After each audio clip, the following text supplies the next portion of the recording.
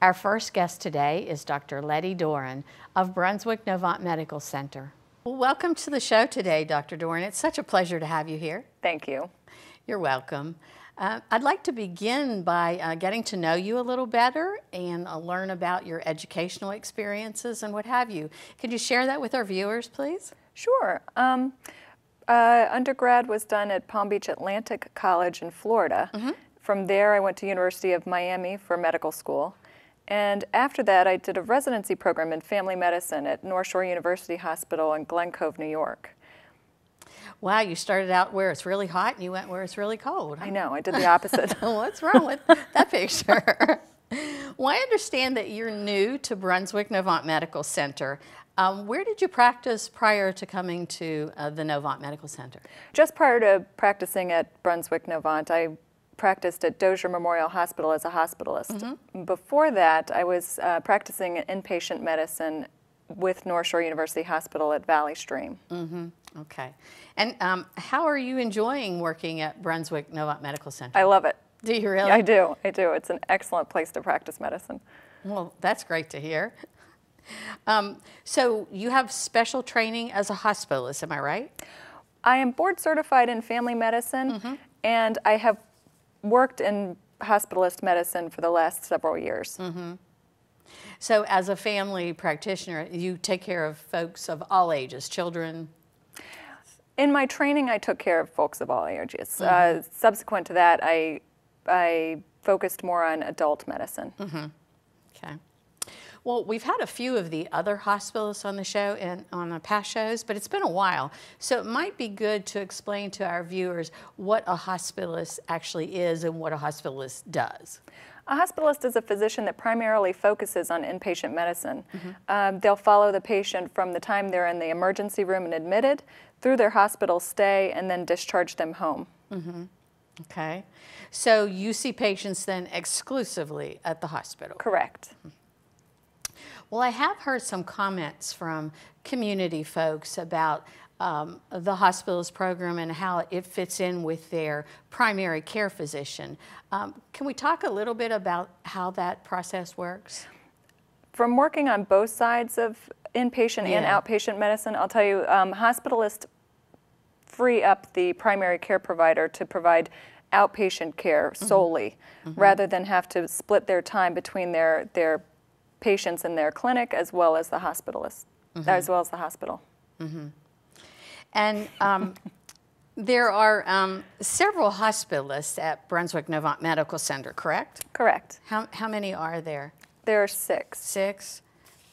So theoretically, patients could see different hospitalists while they're there, depending on the length of their stay. Absolutely. Right? I'm curious about the process that a patient might get admitted to your service. For instance, if a patient was presented at the emergency room for whatever, could you walk me through that process of how a patient starts there and gets admitted to the unit? Certainly. First, the emergency department physician will evaluate the patient and determine whether or not they require evaluation by a hospitalist. They'll call the hospitalist. The hospitalist will come down and check out the patient, talk with them, take a history, do a physical, check with the different diagnostic studies that may or may not have been done with the emergency department, and admit them to the hospital. So we'll write orders. They'll go from the emergency department to a hospital room, and then from there they'll get the proper treatment that they require, whether it be antibiotics or heart medicine or blood pressure medicine. Well, does all the testing happen generally prior to them being admitted to a hospital bed? No, I won't say all the testing happens prior. There are certainly times that we admit patients for further testing also. I see. Well, what about specialists like surgeons? How are they, or maybe urologists, how are they involved in the care of their patients and in relation to the hospitalist team? Well, frequently surgeons or urologists will admit their own patients for their surgery, and then we can follow as consultants for their medical issues, or we admit medical patients who may need surgery, and we'll consult the surgeons at that time. So you have a good relationship. It's easy for that transition between one physician and another, Yes. between the Yes. surgeon and you as a hospitalist. Well, I'm curious, with so many hospitalists, and I know there's probably a couple on during the day and then one on at night, and as you change providers or change shifts, how does that information get transferred from one physician to another? The hospitalist changing shifts will sit down with each other and go over the list of patients that we're carrying at the time, and details regarding the care and what management is taking place at that time, what medications they're getting, how they're doing. And so that occurs at the change of shift. Correct, yes. Now, I think you have a nurse that works with you all that... Yes, we have Lillian. She's our discharge planning nurse. And what is her role? What does she do in terms of discharge planning? She is of great assistance. When a patient is getting discharged, the hospitalist will do most of the paperwork.